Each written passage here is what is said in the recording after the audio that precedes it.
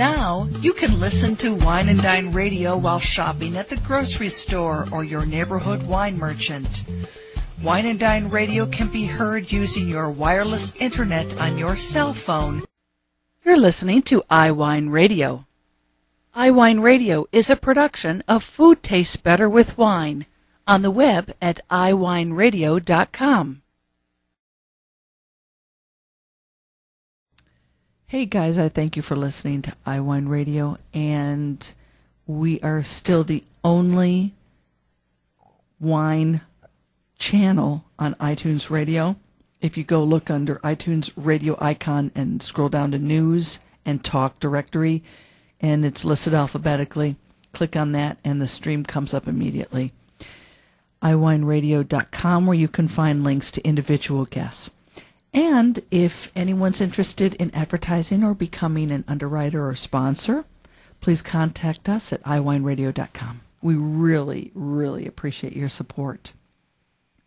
The more support we get, the more conversations I can have with fascinating people around the world, including you. If you have a story to tell that you'd like to share on iWine Radio, go to iWineRadio.com and contact us, and we'll go from there.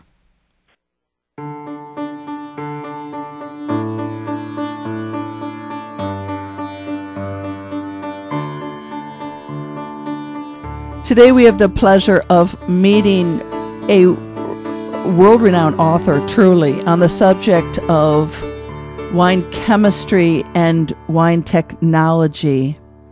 His books are so influential that they're even used as study guides for people who are studying for the Institute Masters of Wine program. But if you teach about wine, if you are interested, if you make wine currently or are interested in thinking about wine, and if you're a student of wine and you'd like to know why, what happens in the production of wine, or what even happens, why in your glass, what is the result of what's in your glass, then these books would be very, very good resources. Concepts in Wine Chemistry, the 3rd edition, is currently available. And we will have links up to the exact ISBN number, and Concepts in Wine Technology, 3rd edition as well. And joining us today on Wine and Dine from Napa is the author, Dr. Yair Margalit. And I'd like to give a little introduction of him beyond these fantastic books. He is the author of the best-selling Winery Technology and Operations and Concepts in Wine Technology. He is founder and winemaker of the renowned Margalit Winery and teaches wine technology and chemistry at the Israeli Institute of Technology. He is currently on a 2-year sabbatical in Napa. He goes back and forth between Israel and Napa. And we thank you so very much for coming down off whatever mountain you are staying to get good phone reception and talk to us today. Yeah. Thank you, Lynn. So where in Napa are you? Right now in St. Helena. Okay. And what's the weather like in St. Helena right now? Start to become beautiful. It was very cool this morning, really cool. So are you consulting with a winery or two in Napa, or is this a sabbatical because you're writing another book? Well, no, I'm not consulting. I came here to Napa almost 2 years ago, was to update the 2 books for the 3rd edition. So I have to stay here and stay time in the library, speak with winemakers, what happens new in the last 10 years. Oh, wow. And I finish it, and the book is now in the market. So this 3rd edition is brand new out. Yeah, they have been published, the first one, I think, in October 12, and technology in December or something like this, a few months ago. Oh, my gosh. When you interview winemakers as part of the research and data for your books, do you do audio interviews or video interviews, or is it all you go and are writing notes? I just writing notes, tasting wines, and learn. I call it field learning. I go to the people who make the wine, and always I get some new information which I didn't know, or I suspect I know, and they gave me new sight about it. What did you earn your Ph.D. in originally? It was in chemistry? In physical chemistry. I'm a physical chemist in my profession. My Ph.D. was done on NMR, which is nuclear magnetic resonance, and now you can find it in medicine, like it's called now MRI. Oh, yeah. Yeah, but the basic physics of it, more or less was my background on my PhD. But I switched to the chemistry of wine afterwards. What was the spark? What happened in your life that made you switch from what you were doing your PhD district work in to wine? Like everything in life, accidents. Tell us about the accident. Very simple. I came for my first sabbatical to Davis. Why to Davis? Davis in California, Yes. Davis. I forgot the reason, but I came to the chemistry department to work on the NMR instrumentation. And next door there was the energy department. Oh, wow. And from curiosity, I went in, held some lectures. I came as a visiting professor, but I was caught by this fascinating area, and I spent all my sabbatical sitting in the classroom and hear the classes. Oh. So practically I finished most of the lectures, and I came back home, and I decided that the second phase in my career will be chemistry of wine and the wine production and so forth. Wow. So we start planting, making wines and planting grapes, and now we have the whole catastrophe. Yeah. Do you remember the names of the chemistry, the wine or enology chemistry teachers, professors at Davis? Of course, Professor Singleton. Yeah. Which is retired, I think, 20 years ago. Yeah. He was number one in the world in the phenolics compound. Roger Bolton, which is, I think, he's still now. He's the last professor from that time, because he's still teaching. He's in charge of wine production, and I think from the old guys, Professor Kanki, which was he passed away last year. He was an expert on microorganisms. Yeah. Yeah, was a very lovely guy. It was a good time to be there. It was a very good time to be at Davis. Yeah, I'm speaking about the 80s and the 80s and 90s. Yeah. Really, it was. I spent three sabbaticals in Davis, and I really enjoyed it very much. And as a matter of fact, I took 3 months of one of my sabbatical in 87, left the laboratory and the library, and went to work in a winery as a simple cellar worker. At that time, it was called Robert Pepe Winery. Okay. And as a matter of fact, I did it because I wanted not just to write a book on wine from the academical point of view. I want to know how it looks like when you wet your hands. Yes. Yeah. And it was very, very, very helping me. Mm. So, where is Margalit Winery located in Israel? It's we are on the beach. We are located midway from Tel Aviv and Haifa on the Mediterranean. Okay. We live in a small village called Caesarea, and the winery is about 2 miles from our home in a small village called Binyamina, and we have 3 vineyards. And what grapes are you growing there? Well, we have in the main vineyard, which is up in the gallery, very high mountains. We go the variety Cabernet Sauvignon and Merlot. Okay. And a very small amount, and Petit Verdot, Petit Verdot, and we have a very small amount of Petit Syrah. Okay. And the second vineyard, just very, very close to the vineyard, maybe half a mile, is we go Cabernet Franc. Oh. And just 2 years ago, we purchased a new land where we grow Provence variety. We planted them like Syrah, Grenache, Bourvedre. Okay. So these are also vineyards. Are Margalit Winery wines available in the United States? Yes. Yes. Who imports your wines? Well, there is a company, IWC, and it's Israeli wine. I forgot the word. And they bring our wine into America, and I think they bring everything. Okay. I'll check it out, and I'll put a link up as well. Yeah, thank you. So, concepts in wine chemistry, concepts in wine technology, and basically, chemistry is a big part of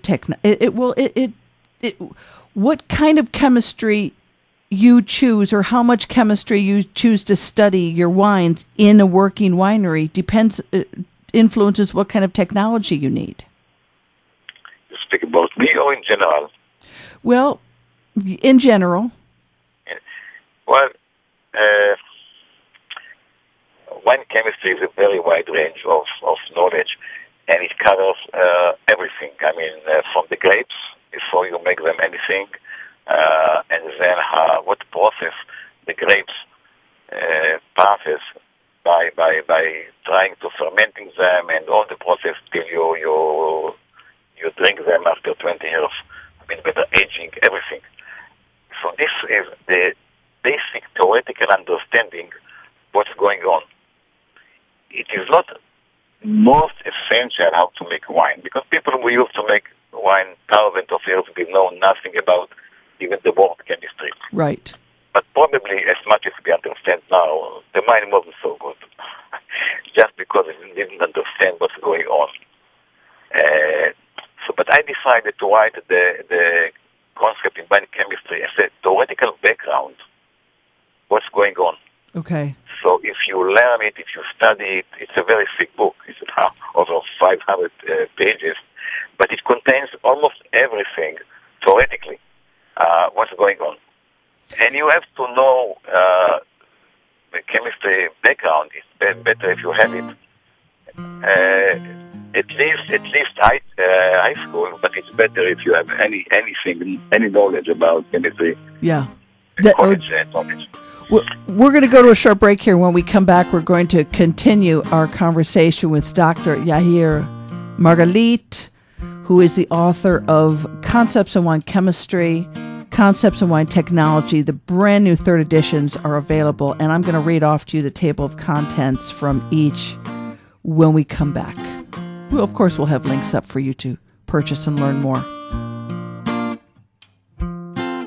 You're listening to Wine and Dine.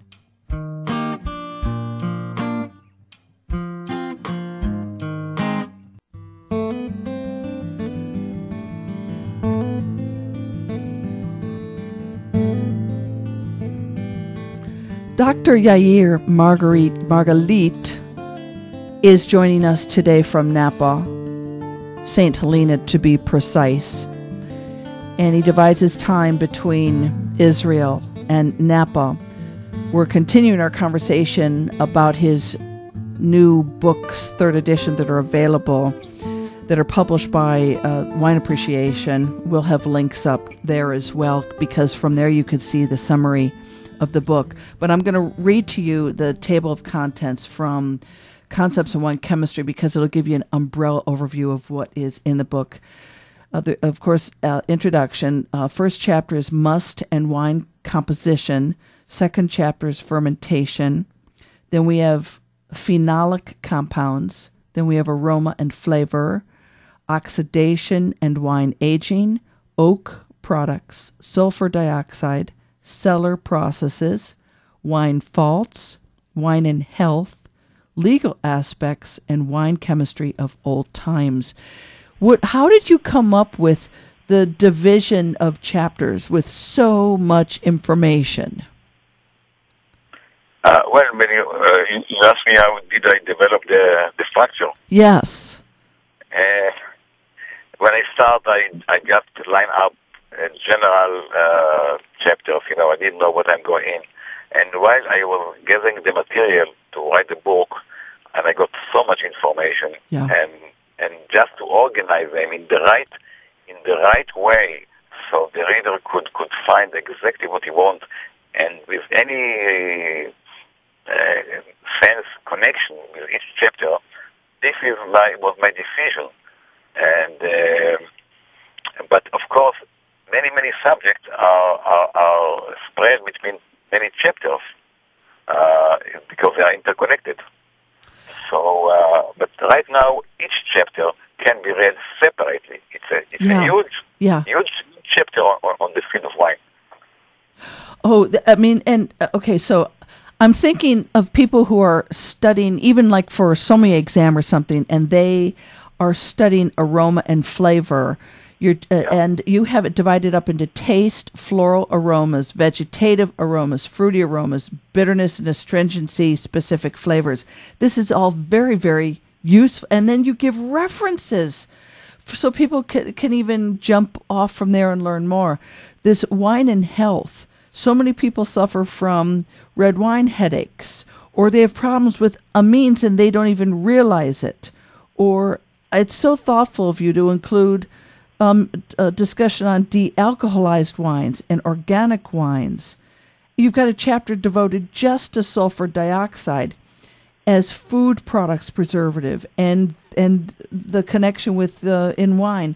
It's just, this is something that's not just for the academic or the producer. This is very useful, interesting conversation that people can use just in a conversation at a wine tasting.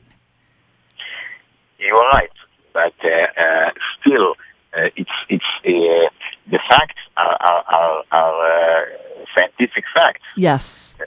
Because not just I'm saying it. It's the collection of many people working it in the laboratory and got a conclusion, and I bring it in the book. So it's based on a lot of work of many people, and it's also, for example, if you take the aroma chapter at the beginning, the huge section on a general concept. What is aroma? How you evaluate wine? What are the terms you people use?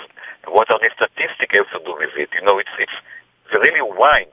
So if you go into any subject, I try to give a theoretical background so you know how it's connected to the whole subject.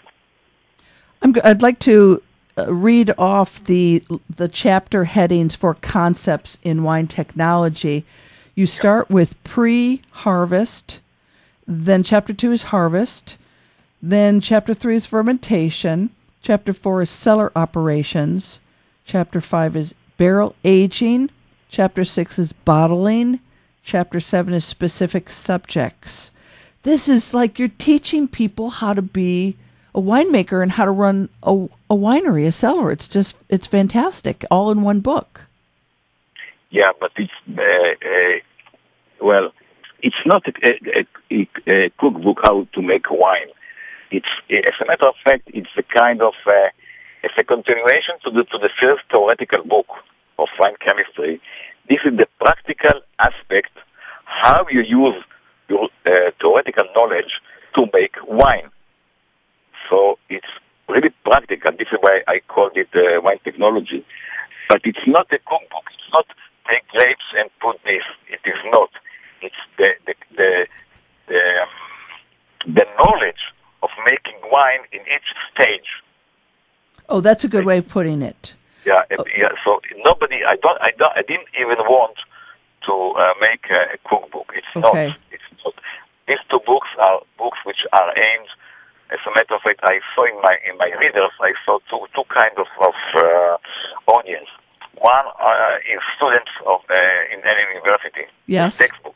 Yeah. If you learn winemaking or fermentation science, it's very, very good textbooks. And the second audience is the winemakers working in any winery. And I found my books in almost any wine in the world when I visited them. Really? They asked me to sign it. yeah. And as a matter of fact, there is a third section of readers, which are the wine consumers, the more intellectual, which want to learn what's going on behind it. Right. So I hope I did really aim to all this section. For somebody who is a winemaker, especially if they're starting out, it might be useful to know what the heck is a stuck fermentation. It's a big problem. It's a big problem. Yeah, once you got it, you're facing it, you're in a problem. And you asked me what the question, please. Yeah. Oh, yes. Not everybody knows what stuck fermentation is, but if somebody has a stuck fermentation and they're able to unstick or fix the fermentation, do we detect that in the bottle, in the glass? Of course. In the glass, no. You have no effect. Practically, if you solve the problem, which can be solved, and this is it's a quite important section in the fermentation chapter. First, I analyze the possibilities why it happens, and then how to cure them, and also how to prevent them if it's possible before they started. Yeah. So and I do it on first of all on the theoretical basis, what's the possibilities and the reasons, and then how you practically do it. But once you did it, practically there is no signs that there was a stuck fermentation. If the problem ignored, you will find it in the bottle, of course. Makes sense. The wine will be spoiled. No question about it. And I would say almost any winemaker face it. It's so common, and we have to face it every year. In the wine concept of wine chemistry, your last chapter, Wine Chemistry of Old Times, there are a couple things that are very interesting. I just want to throw out the subtitles before we run out of time here. You include fraud, illegal matters, and special techniques, wine critics, wine and medicine, taxes, politics, law, and trade, wine and food, culture, and society. It's very nice. It's very, very nice that you end your book with all of that information as well and give your expert opinion on that. And we thank you so very much, Dr. Yair Margalit, for this contribution to the academic and winemaking world, and for your time today on Wine and Dine. Thank you very much. We will have links up for you to learn more and to order the books. They're both hardcover and 7 by 10 inches. You're listening to Wine and Dine. Okay. Yeah. Thank you, Leah. No, but before you hang up on me, I would like to get a liner in your voice that I'm going to use to introduce the segment. So if you could say something like, "Hello, my name is Dr. Yair Margalit, and I am the author of Concepts in Wine Chemistry, 3rd edition, and Concepts in Wine Technology, 3rd edition." And do you have a website? Yes, of course. What is your website? Okay, it's very simple. Okay. Margalit. Okay. Dash. Okay. Middle dash. Okay. Winery. Okay. .com. Okay. And okay, so MargalitWinery.com. And so do you have the books listed on your winery website as well? Yeah, the books. I mean, there is a section of the 2 books in our website. Okay. And of course, the publisher. Yeah, exactly. Wine Appreciation Guild. Yeah, they sell it. Yeah. Okay. Well, then you could say you can learn more online at Wine Appreciation. What the heck is their website? I can tell you very simple. If you plug on Google my name, just Yair Margalit, yes, you'll find thousands of references where you can buy the book in the internet. Okay, then. Almost every company, Amazon, Barnes & Noble, so who. Okay. Well, then say that then. And if you Google my name, you'll find where to buy the book. Exactly. Yes. Okay. So I'm going to bring down my microphone, and you go ahead and start whenever you're ready, because I'm going to use this then in your voice as the introduction to the interview. Okay. Start now. Okay. Go ahead. Okay. I am Yair Margalit. I am the author of the concept in wine chemistry and the concept in wine technology books, which have been published, the third edition. The first one was about 15 years ago. And that's it. I hope you enjoyed. Thank you so very much for your time. Thank you, Lynn. I enjoyed the conversation. This will begin broadcast by the end of the weekend, and let's say probably by Monday, I will email you with the audio, with the interview link. Very good. And what time? New York time, right? I'm actually on the coast in North Carolina right now, and it's 1:00 my time. It's 1:00 on the East Coast. Okay. If you send me by mail, I will listen it. I will email it to you. So okay. all you have to do is click on that link, and it'll automatically start. You'll hear yourself on the computer. Thank you very much. Okay, thank you. Have a good day. Bye, Lynn. Bye-bye.